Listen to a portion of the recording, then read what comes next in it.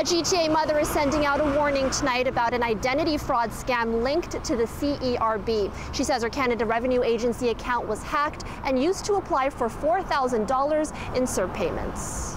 It was an unusual email that first set off red flags for Nicola Hudson. She says on Monday, the Canada Revenue Agency sent her a message saying she would no longer be receiving email notifications from them. She logged on to her CRA account to investigate.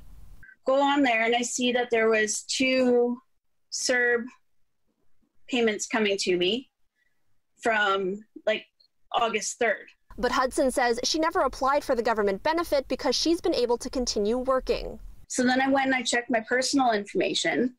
My email address had been changed to my email at live.sa instead of .ca. Her banking information too had been changed to a different bank. So I automatically just went in and changed my banking info back because that freaked me out. I fixed up my email and then I started calling.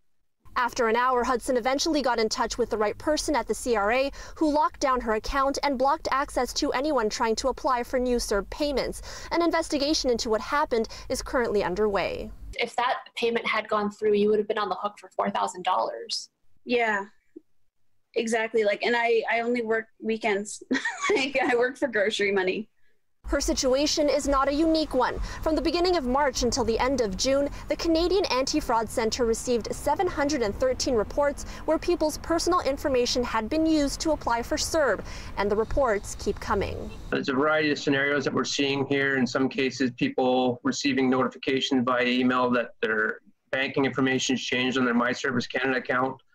In some cases, people receiving, credit cards or debit cards in the mail from banks that they haven't opened accounts with. So it really seems like a mass identity fraud scheme that's happening right now.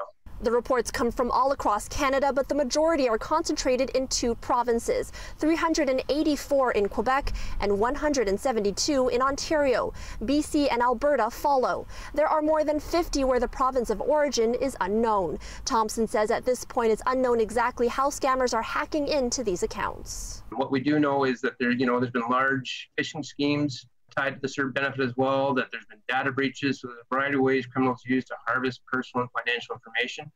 As for how to protect yourself, police say always make sure you're monitoring your personal financial information. Check your bank statements for any unusual activity and investigate any accounts or applications you were notified about but did not apply for. If you are a victim of this type of fraud, you should report it to your local police as well as the Canadian Anti-Fraud Centre. In Toronto, Erica Natividad, City News.